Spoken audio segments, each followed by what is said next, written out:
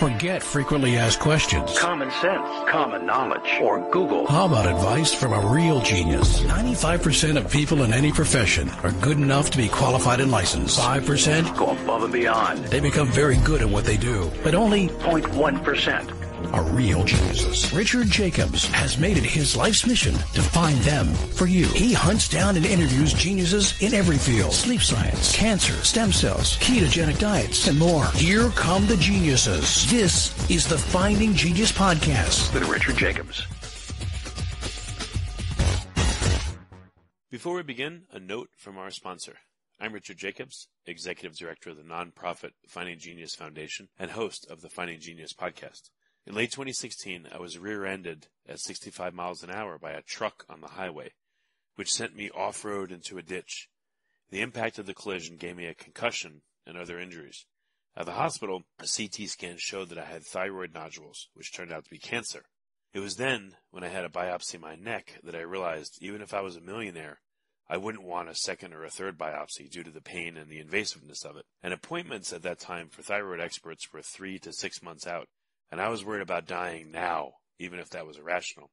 So because of this, I've decided to raise money to conduct a literature review on steroids, on the causes of anxiety and depression, a condition that affects well over 50 million people in the United States and hundreds of millions worldwide.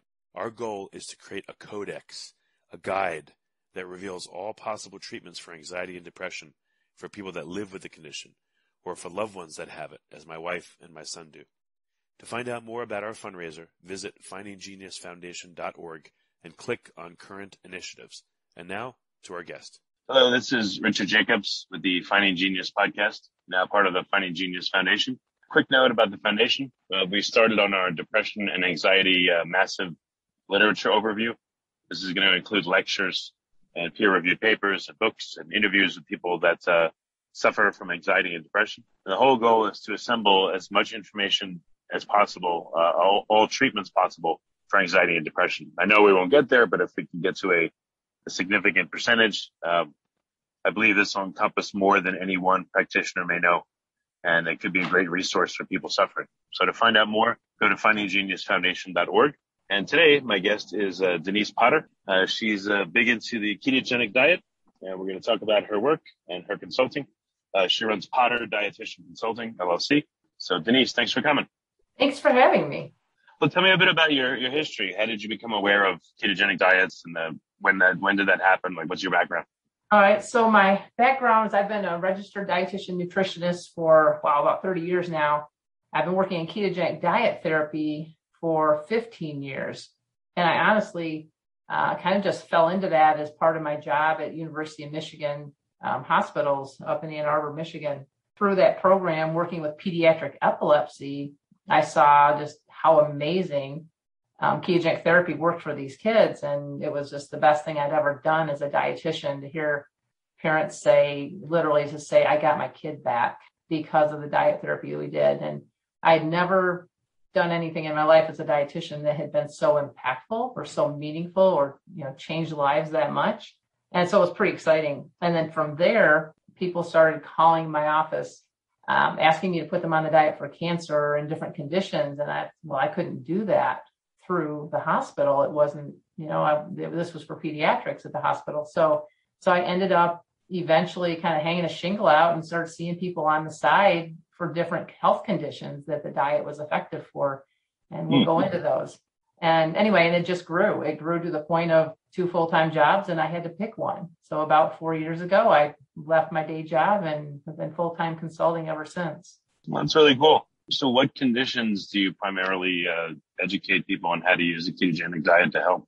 Okay, so I still heavily use the diet for epilepsy for adults and pediatric patients, autism, cancer, Alzheimer's, GLUT1 deficiency. I'm just naming off the list here. Diabetes, migraines, bipolar. You mentioned depression and anxiety. Absolutely. The ketogenic therapy is a great help for that. Schizophrenia, schizoaffective disorder. And, to name a few, there are any neurological condition is pretty tempting to try the diet for. Yeah, no, that's excellent. So for the different people that you treat, let's start, I guess, with kids with epilepsy. how do you introduce the diet to the parents, and like what are some of the first steps, and how do kids react? Wow. So when someone first starts, having a child with seizures in general, they're going to put them on a medication. And, 70% of people within the first one or two medications, that will, essentially manage their epilepsy. That leaves 30% of people that have what we call intractable epilepsy, meaning, the medications just aren't working. And so it's that 30% that we tend to see, although we definitely will see kids first line treatment for the diet if the parents want to do that. That's not so common within the centers at the hospitals, but parents will come to me and want to use diet therapy before medication. Anyway, but if they're interested in ketogenic therapy, after 2 medications have been trialed, and there's a great position paper out from people all over the world that say, that are in agreement, basically, consensus statement saying that after 2 meds have been trialed, that the ketogenic diet is the next effective treatment that should be trialed for these patients. And believe it or not, it's not commonly the next effective treatment that's trialed because of our healthcare system, of lack of dietitians, lack of physician knowledge about the diet and its impact. Just a few, loose statistics. Once the second med has failed, you've got between, and there are different numbers depending on how, people sway the statistics, but between a 3 and 25% chance that third, fourth, fifth medication is going to help that patient with their seizures.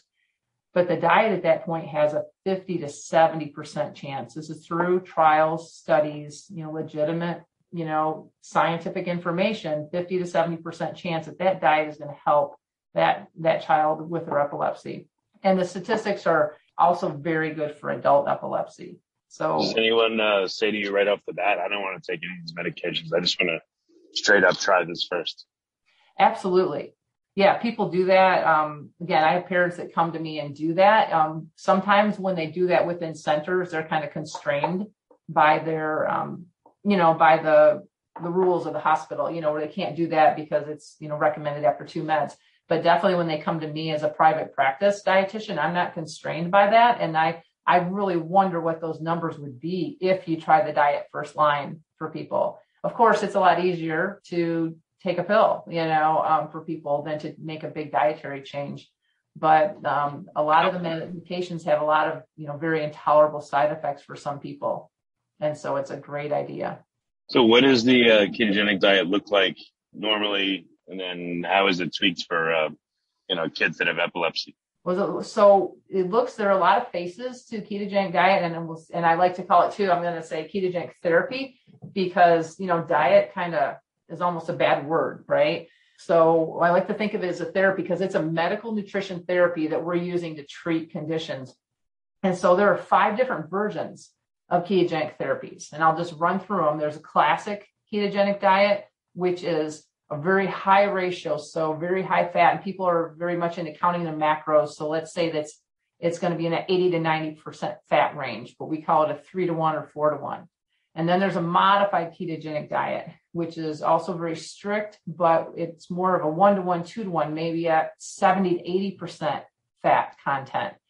There's an MCT diet, which means we use MCT oil to provide, 40 to 60% of the calories, which is huge. But the MCT oil makes great ketones. And so you can eat more carbs if you drink, eat/drink a lot of MCT oil. And then there's a modified Atkins diet, which is kind of what a lot of people might be doing that are saying they're on keto, where you're just basically counting carbs and you're trying to, maybe limit your protein. But modified Atkins, by the strictest nature, is just counting and limiting the carb intake, eating fat ad lib and protein relatively ad lib. Although, that's not effective if you get too much protein. And then the last version of the diet, started by my friend Heidi Pfeiffer over at Mass General. She found that she could be even looser with the diet, and it's called the low glycemic index treatment. And there are a lot of conditions that don't need high ketosis and can still have benefit with seizures and, improvements in behaviors and seizures. So that treatment also allows 40 to 60 grams of carb and encourages fat and, moderate protein. And it's a little less strict version of the diet. So, so all of those are versions of the diet, and sometimes we blend them a little bit and see how strict. But when we start people on the diet, I like to start, and people vary how they do this.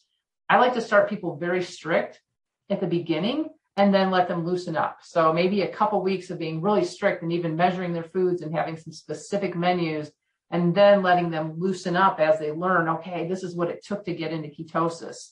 And we track their ketones with a blood meter. A lot of people have heard of the Precision Extra or the Keto Mojo, or a couple of common meters that they're just blood glucose meters that also test ketones. And it's just a simple finger poke to test their ketones and see if the diet is getting into potentially therapeutic range. What is that in terms of, let's say, millimoles? What's the ketogenic range? Before we continue, I've been personally funding the Finding Genius podcast for 4.5 years now, which has led to 2,700 plus interviews of clinicians, researchers, scientists, CEOs, and other amazing people who are working to advance science and improve our lives and our world. Even though this podcast gets 100,000 plus downloads a month, we need your help to reach hundreds of thousands more worldwide. Please visit findinggeniuspodcast.com and click on Support Us. We have 3 levels of membership from $10 to $49 a month, including perks such as the ability to see ahead in our interview calendar and ask questions of upcoming guests, transcripts of podcasts you're interested in, the ability to request specific topics or guests, and more. Visit findinggeniuspodcast.com and click Support Us today. Now, back to the show. So that's a great question. And I'll first preface it by saying ketones don't tell us the whole story. They're not the end-all, be-all, but they're just something we can measure. We can't measure your GABA receptors and your neurotransmitters in your brain, but we can measure the ketones in your blood. So we use that to see if are we getting the body in the physiological state of ketosis. So with kids, as a general rule, I love to get their ketones over 4, between 4 and 7 millimoles. With adults, I'm shooting somewhere between 1 and 3 usually, although I have some adults that can get in the 3, 4 range, 5 range, and that's great if they can get that high and still feel well. But the first line is get them over 1. And then once I get them over 1, like, all right, let's get over 2. And then if it's reality for them to get, over 3, then we go for that too. But again, somewhere often in that 2 to 3 range is where adults will land, because they're not growing and in a state of anabolic state like kids are. So the kids tend to, because of their state of growth, they tend to have better ketones. So what is someone that's at a 1 or 1.5 versus a 3 or 4? What do they experience? Is there a deep ketosis versus a regular ketosis? Some people can really feel it. It's interesting. It's kind of like people with diabetes sometimes can tell you, oh my gosh, yeah, my sugar's 100 or it's 200 or it's 300. They can feel that. And so some people, when they're in ketosis, definitely feel it. Most people feel a lot more energy. They think clearer. They sleep better. Just a lot of, say brain fog is decreased. And so, but as far as that difference, it gets kind of a fine line. Like, do you feel way better in the 3s versus the 1s? That's really individual. You may not.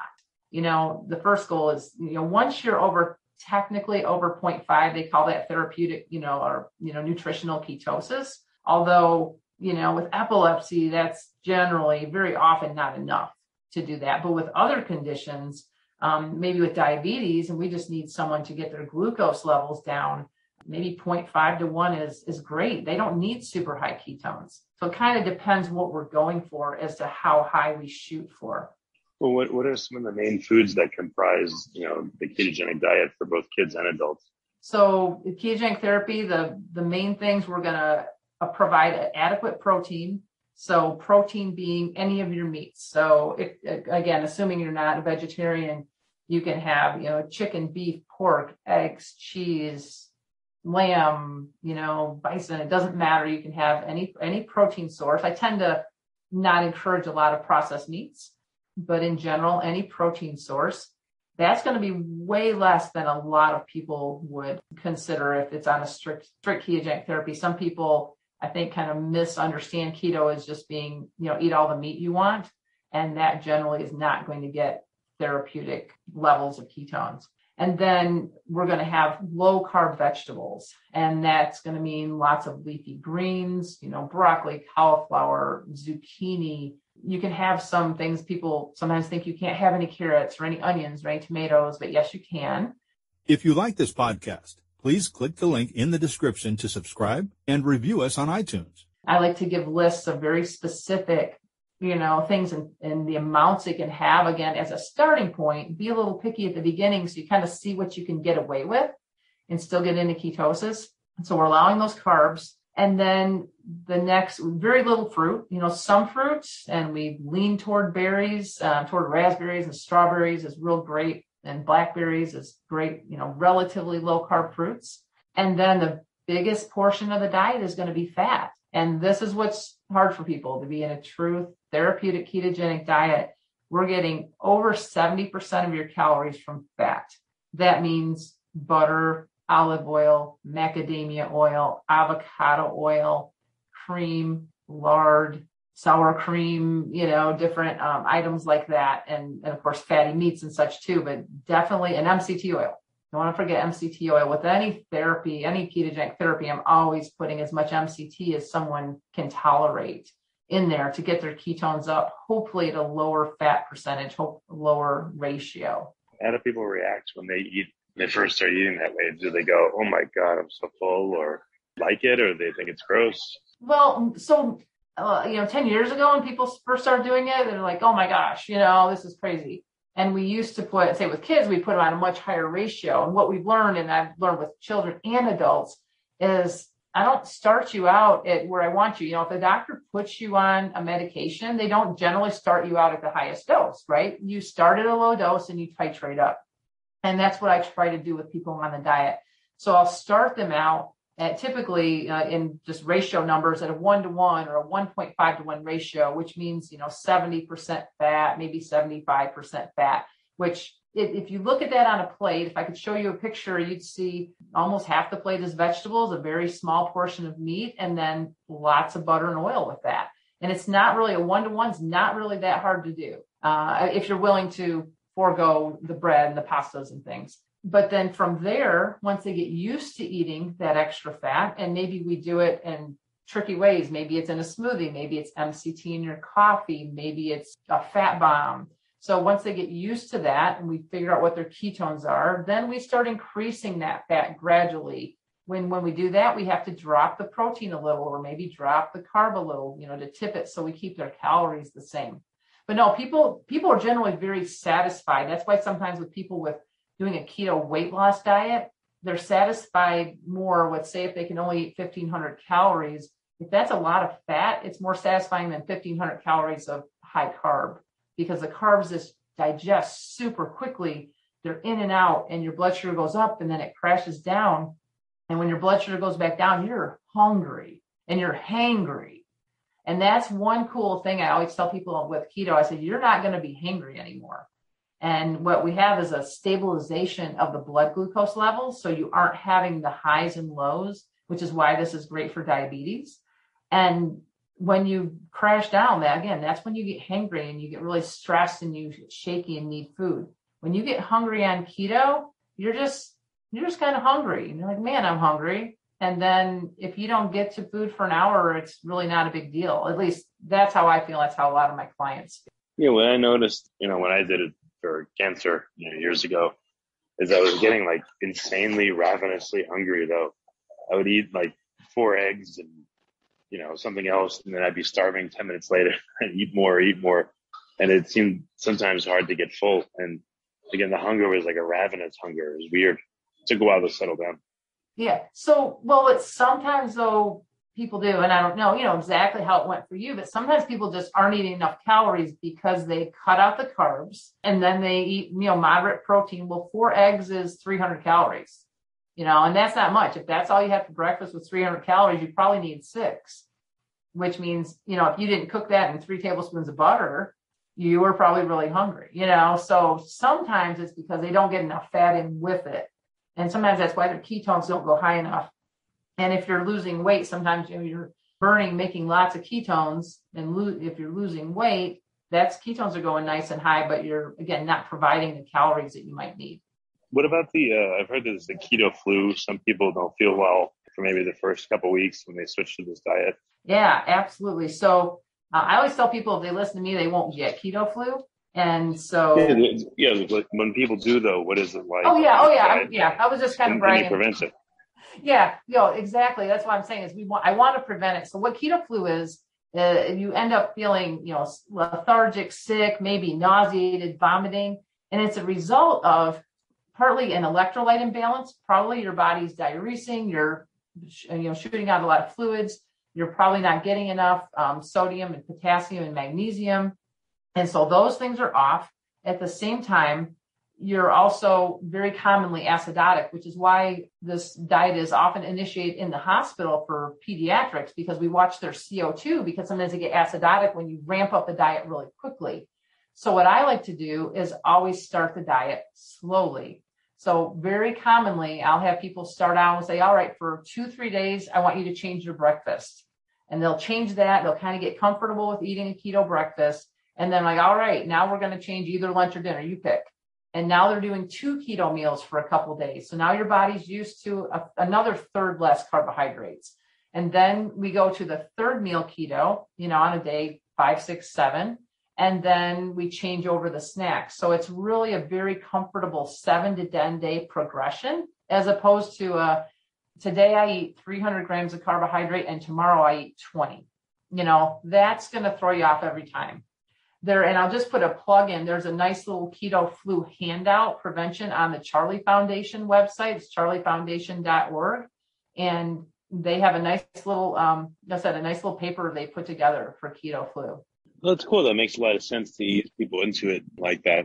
For some reason, I haven't really heard much of that. It's either do the diet and just get through it or don't. That makes a lot of sense what you're saying. I have to say that a lot of people talking about it aren't trained professionals, a lot of people are not really thinking through that. I look at it and think, wow, do I want someone that I'm working with to land in the ER because of the recommendations I made? Do I want them to be sick for 4 days, or can I give them this in such a way that they can go into it and be healthy and do fine? Now, here's the other side of it. I have some people that have brain tumors and they need to go onto the diet very quickly, or they need to fast for several days before they go on chemotherapy. And if that's the case, and you'll see some of that on that keto flu handout, but we're going to give them a potassium supplement, probably some magnesium, and usually I use baking soda in a prescribed amount in order to offset that, initial imbalance that happens. So if someone's going to go on diet really quickly, we do offset it with that and adequate fluids. Yeah, no, that makes a lot of sense. What is it like once someone's on the diet, let's say for 10 days? Are there any other changes they should make after a month, 2-3 months, 6 months? Do they take breaks on the diet? What does it look like more longer term? Okay, so good question. So longer term, and often when I start people on the diet, I usually tell them, hey, to really see the changes that you want to see in general, whether it's cancer treatment or diabetes or seizures or migraines, so you got to give this 3 to 4 months to give it a really fair play. Okay, so don't, it's all don't say you did keto unless you gave it a fair shake. So over that time period, I want to get their ketones up into, a goal range. Again, adults, 1 to 3. Preferably 2 to 3 millimoles. Kids, hopefully over 4, although we can have improvements and things way under that. Again, just those are really loose goals for ketones. And so, we play with that ratio and kind of keep moving it up. We keep titrating up the MCT oil and just gradually transition to maximize the diet. And it can take, let's say, a month to just kind of maximize the diet for people. I usually, talk to people at least once a week and just, fine tune and make those changes, get their ketones as high as we can. And then we're going to cruise for a while and just see, okay, can I maintain this and let the brain do its job? Let the neurotransmitters change, let the ketones do their work, let the lower glucose have its impact, and see how much it's going to, impact the condition we're treating. Oh, and you also asked about breaks, and, and I know I hear people talk about cheat days, I hate that. I hate that word because, when you're on the diet, when you're on this, again, medical nutrition therapy for a medical condition, man, I don't do cheat days. I really don't. I mean, there might be some meals that you have at a lower fat percentage, a lower ratio on occasion, to kind of let yourself have something, but I really discourage it when it's for that. And I'm going to give an example of someone who wanted a cheat day. I said, you can't have a cheat day. I said, I'll let you have one meal off a month. They wanted one day a month. I said, I'll give you one meal a month. Okay. And I'll tell you, this particular person, well, it was a couple, and one of them, their blood sugar has gone from in the 400s, and they were about to be put on insulin, and they're ranging in the 130 to 180 range now. Okay. And that's after 2-3 months on the diet. And the wife, all her joints had been feeling better. Her blood sugar is under control. Many, things were feeling better for her as well. And they had a Whopper and a large fry for their cheat meal.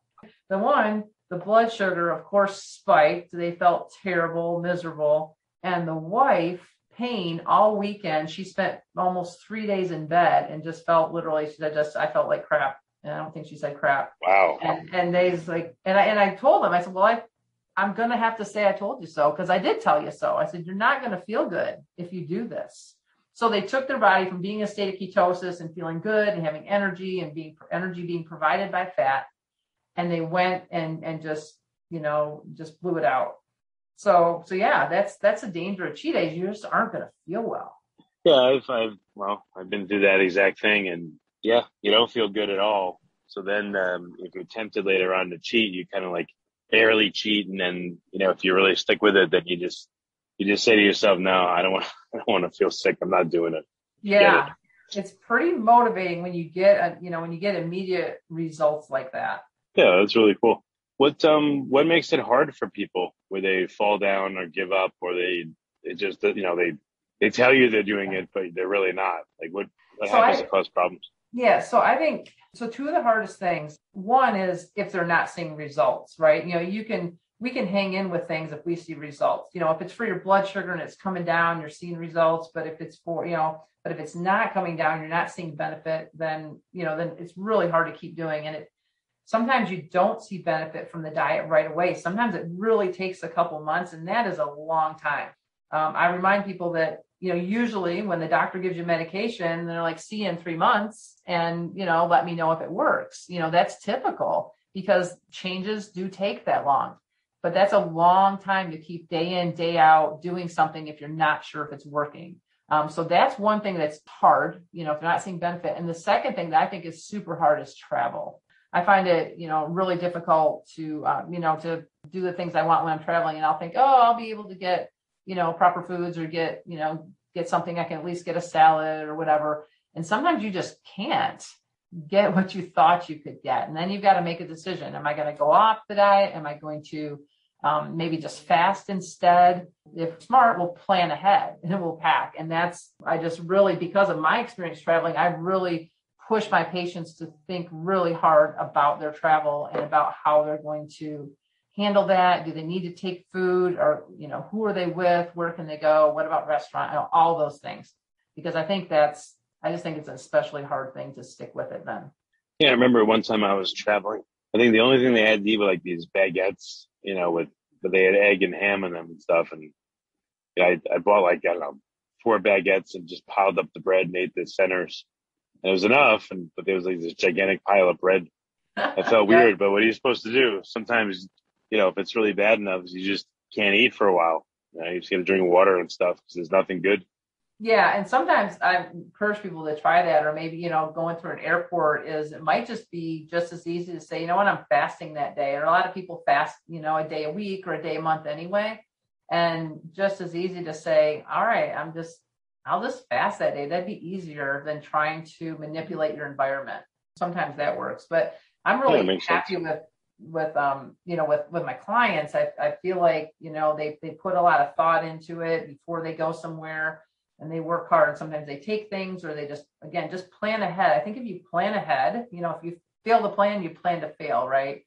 And just a little bit of planning ahead goes a long way with travel. What are your thoughts about taking exogenous ketones, drinking them, those ketone powders and stuff? Well, so I tend to ride the fence on these, okay? Because obviously they'll put your levels up a little, And again, not against them. They're being researched, and I think they may have their place, in the long run. And if I have clients that say I want to use those, I'm like, okay, cool. Let me know what your ketones are before and after, and let's just kind of keep track and see if it helped you.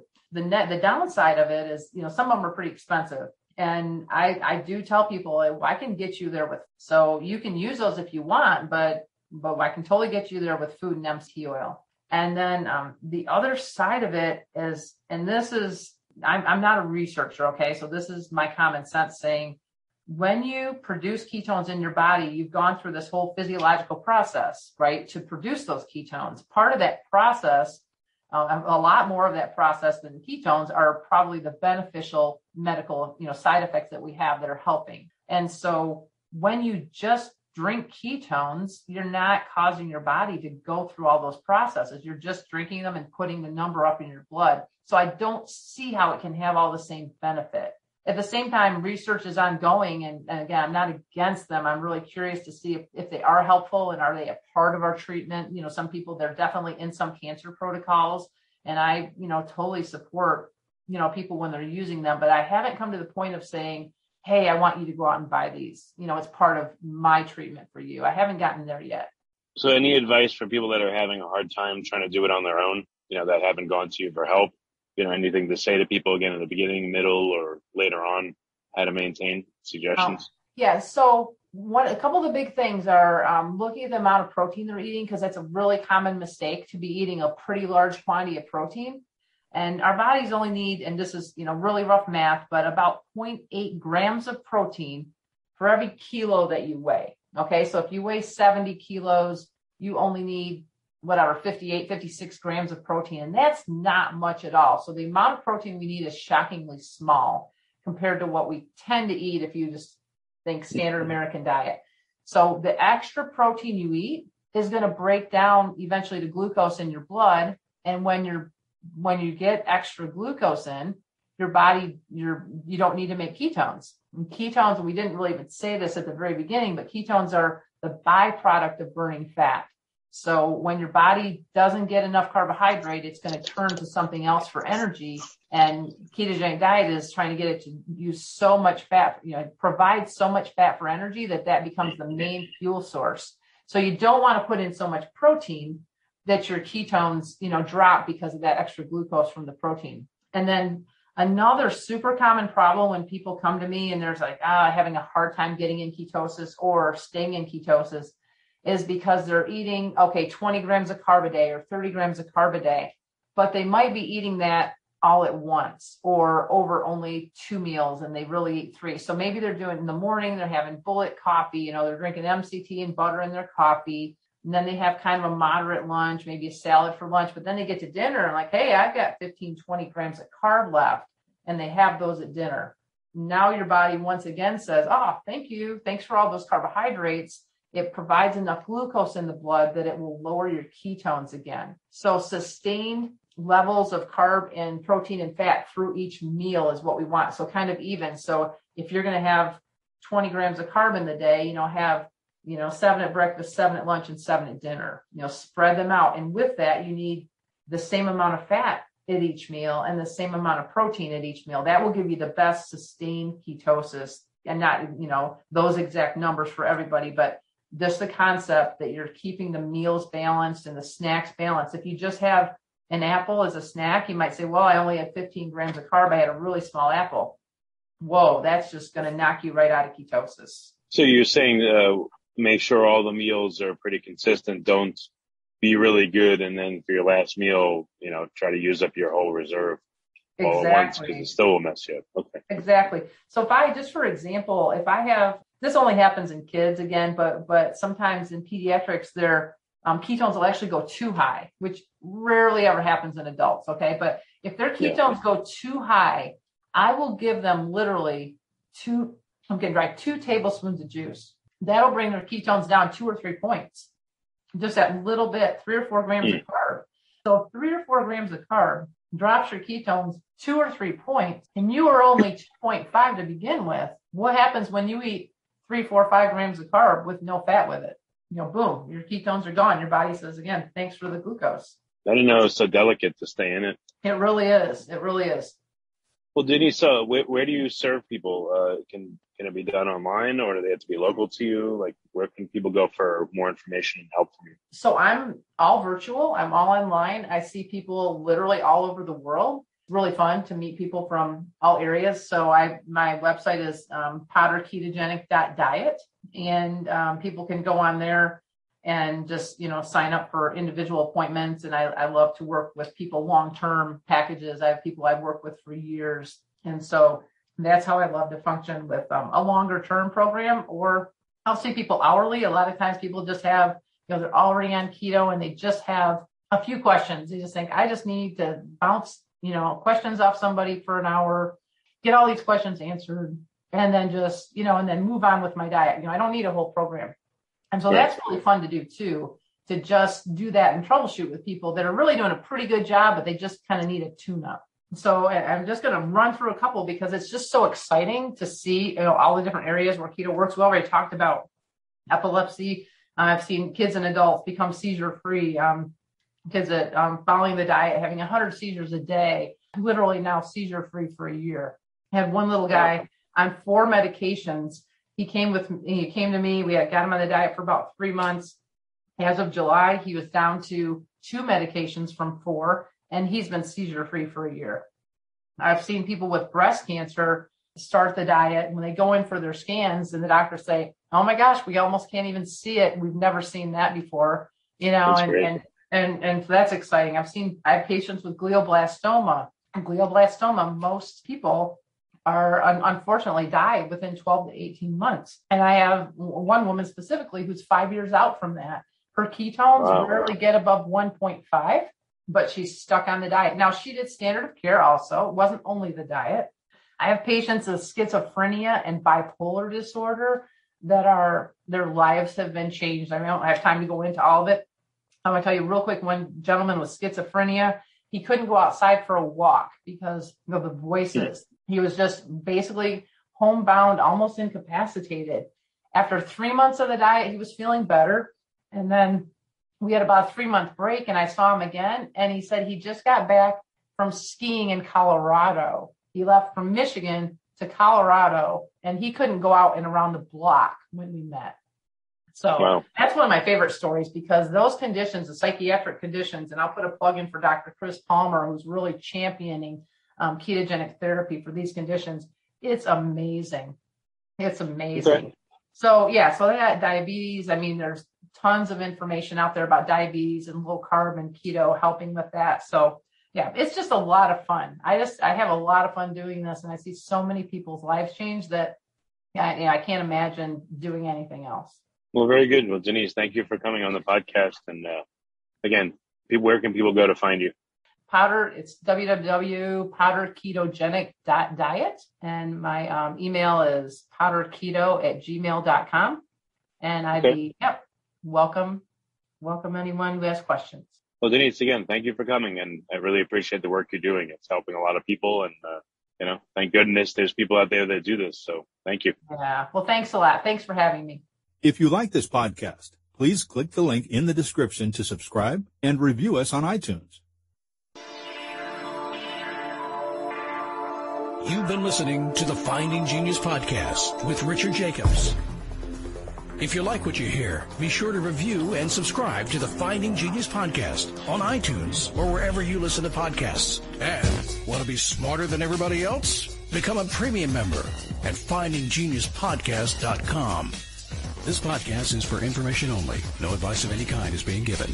Any action you take or don't take as a result of listening is your sole responsibility. Consult professionals when advice is needed.